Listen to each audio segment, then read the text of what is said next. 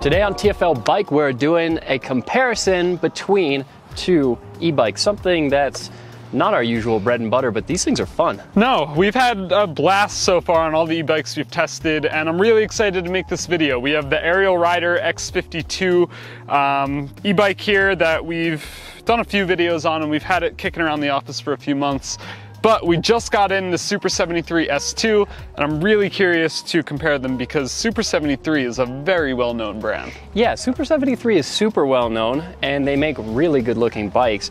And the interesting thing is that the two of these are actually pretty similar in terms of price, but there's a lot of back and forth on features and content that you get with each. So in this video, we're going to break down which one is the better bike for around about $3,000. Let's find out. All right, let's first talk about the class of e-bikes that these are. Both of these have a little 2 sticker down here on the frame, which means they ship out of the box as Class 2 e-bikes. Basically what that means is that they're limited to 20 miles an hour, and you can either use it as a pedal assist bike or with the throttle up by your right handlebar. But both of these bikes can be converted into a Class 1 bike where you disable the throttle, or both of them can be a Class 3 bike where they can go above 28 miles an hour and use pedal assist or the throttle as well. Now we get into some of the bigger differences between these two bikes. While their powertrains are pretty similar, if you can call them powertrains, their suspension is very, very different. So starting at the front, on the Ariel you have an inverted fork, and this fork also has some adjustment. Over here on the Super73, you don't have an inverted fork, but you do also have some adjustment on this fork at the top as well as down here at the bottom. So they are both adjustable, but very different layouts for both forks. Around back, the Ariel has also some adjustment on its rear shock. And if we go over to the Super73, well, this S2 model doesn't have a rear shock, so it is a hardtail. Super73 does make models that have full suspension, but this is not one of them. And then in terms of range, on this Ariel Rider, about 70 miles of range. And then for the Super73, they give you 2 figures. So in Class 2 mode, it's about 40 miles, but if you bump it down to a Class 1 bike, it's about 75 miles. So they don't give you the same breakdown for the Ariel Rider, but I would expect in the same mode, you're probably gonna get about the same range out of these 2 bikes.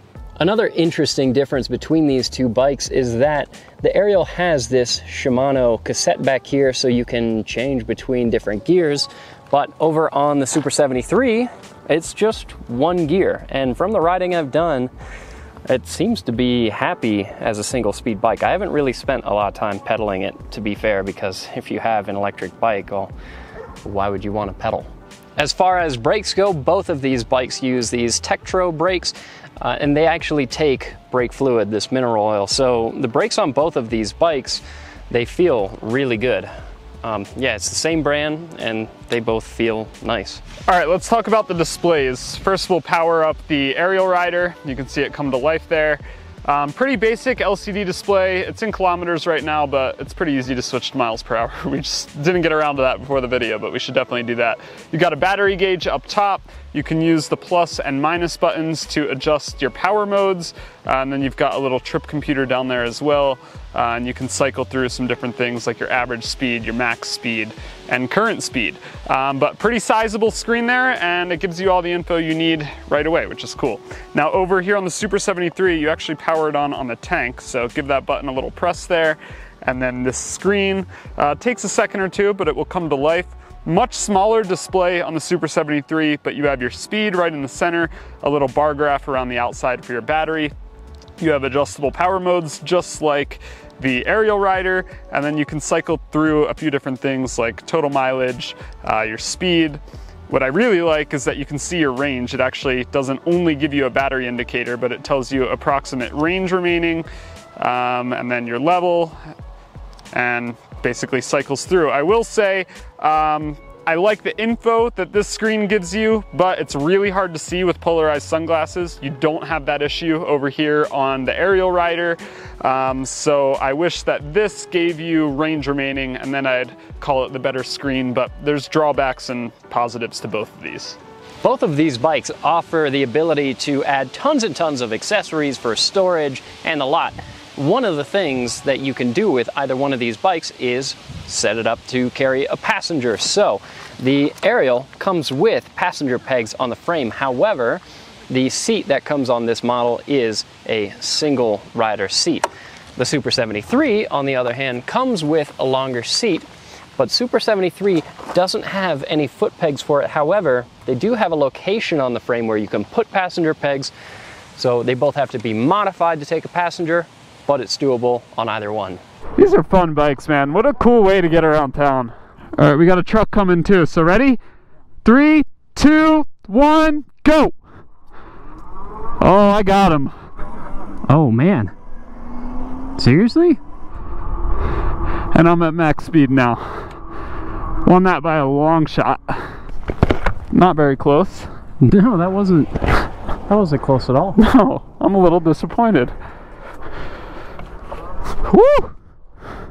I always forget these things are pedal assist, so I come off the throttle and start to pedal just to get moving, and it scares the crap out of me. Now, since the last time that I rode this bike, I made a couple adjustments to the front suspension, softened it up a little bit, and it definitely rides nicer than it did. So I don't really think that the hardtail is the end of the world. I mean, full suspension would definitely be nice to have, especially because a lot of our roads here in Colorado are just very choppy. But yeah, I mean, you can get away with the hardtail for sure. And it's overall just a nice bike to ride. You could easily cover a lot of distance on this going 30 miles an hour. You get moving pretty good here.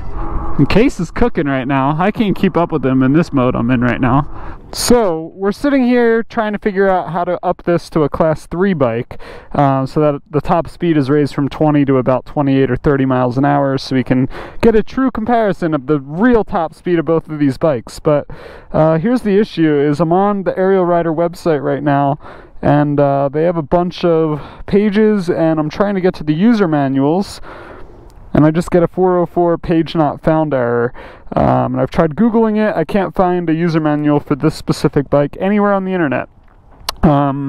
Which might be one of the big differences between buying something from these two brands. A brand that's very well known and has sold a lot of bikes, probably has better support and, you know, a better contact system than the Ariel Rider here. So a little frustrating. If you know in the comments how to do it and we're missing something, let me know. But I've cycled through all the settings in this menu, and I did switch it to miles per hour, but haven't figured out exactly how to up the top speed. So yeah, unfortunately we tried our hardest, but that's all we can do.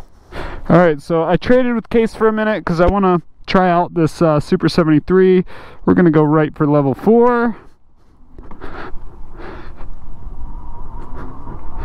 Oh yeah, so the pedal assist on this bike feels so different than that. Wow. Wow, wow, wow. So first of all, the riding position, I'm a lot lower down to the ground on this, whereas that other bike, the Ariel Rider, you're kind of pitched up way higher. Handlebars come up higher on this, so I feel like I'm sitting in it instead of on top of it. But the biggest difference is the acceleration. Make sure there's no one behind me. Come to a stop right here. On the Ariel, if you're sitting still and you grab the throttle, it'll kind of pull you forward in a similar manner as this, but the pedal assist is very different. So on this, if I'm stopped and I start pedaling, it feels like a normal bike for the first couple feet. And then you can feel the pedal assist kick in and you get up to speed pretty quickly. Yeah, this thing rips. On the Ariel, when you start pedaling, I talked about how it scared me a little because it kicks in pretty aggressively and it's a little jerky. This is much more smoothed out. Feels a little more refined. Yeah, this thing's cool. I'm glad I'm in a full motorcycle helmet right now because you've got some speed you're carrying on this thing. So after spending a little bit of time riding each of these bikes, we have to talk about price and which one we would pick. So the Super 73 is $3,000 And the Ariel rider there is $2,600 normally, but right now it's on sale at $2,400. Yeah, so right now at the time of shooting this video, there's about a $600 price difference between these two bikes. Which one would you pick? You know, there's a lot of features on the Ariel that are nice to have. I really like the fact that it is a full suspension, but I like some of the components like the headlight and everything on this Super 73 better. I just think it's a slightly better looking bike. They're both good looking.